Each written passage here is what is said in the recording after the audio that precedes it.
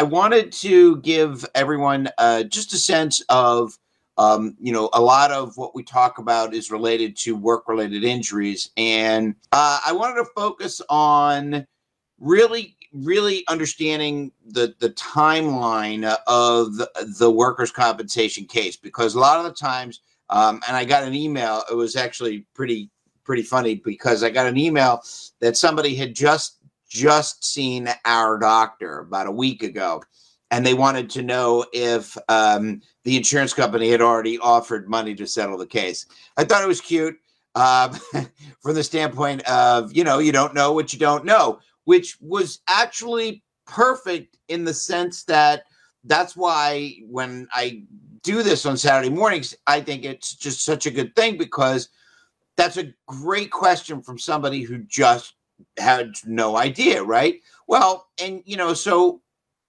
I think what we would do is sort of do like a circle loop. All right. So workers' compensation, a workers' comp case is basically like a circle. Okay. So at the top of the circle, you have your date of accident, right? And then from date of accident, it goes down that circle. Morning, Sarah. It goes down that circle until somebody finishes treatment, right? So it can go as long as needed. All right. But until a person is finished receiving the medical treatment that's being recommended by the authorized doctors, okay, that case is just in, I don't want to say a holding pattern, because somebody is getting better, but in terms of the case moving forward to a resolution, yes, it is just sort of, hanging around. It's like sort of, circling the runway,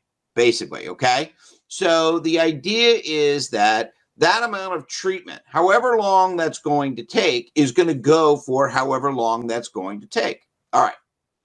So the next thing is that when the treatment is done, so now we move down the circle. Okay. When the treatment is done, all right, the doctor is going to indicate, okay, at this point, you've reached your maximum medical improvement and there's nothing more we can do, blah, blah, blah, right?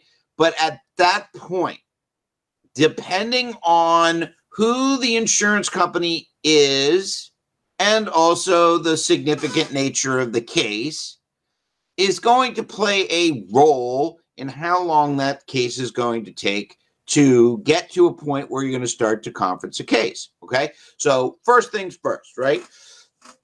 Once you're done treating and I get the call, email, hey, Sam, doctor's released me. At that point, we now move forward to grab all of the medical records. Okay. So we're going to get all of the medical records together.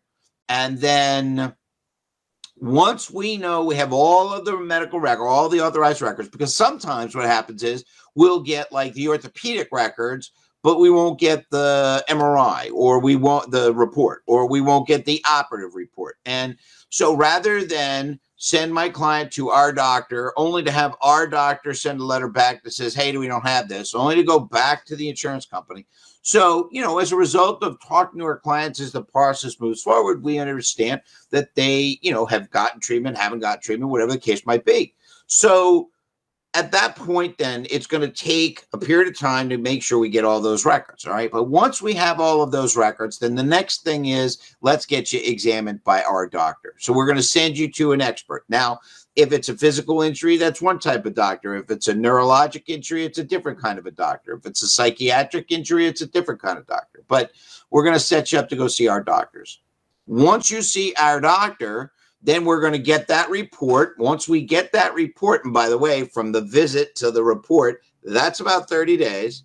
But once we have the report, now we're in business. Now we can go to court and we can resolve the case. Now, everything, again, is still virtual for the most part, enough to drive me out of my mind crazy still, but it's the way it is, so be it. But nonetheless, we'll conference the case. So we'll take the report, we'll exchange reports with the other side. So now we get the opportunity to see what their doctor has to say.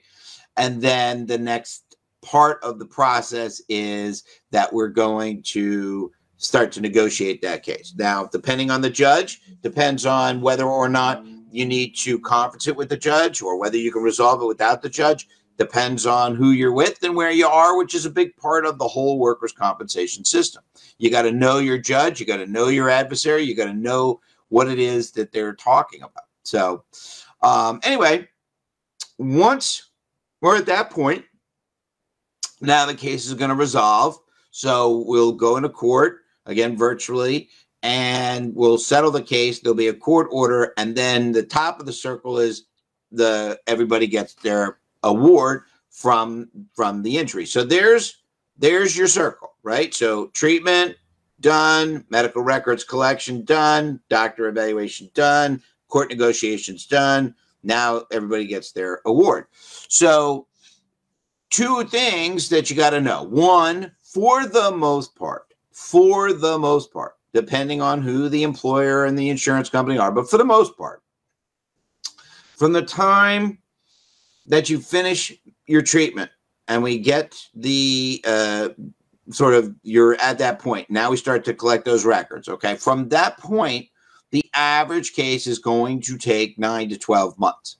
Now, if you broke your pinky finger, no, it's not going to take 9 to 12 months. Okay. But if you had a 3-level cervical fusion, yeah, that may take a little longer than the 12 months. Okay. Now, right now, the only employer / insurance company that it's going to guarantee take longer is right now that we deal with on a regular basis is the city of Trenton and their insurance, but it's the city of Trenton.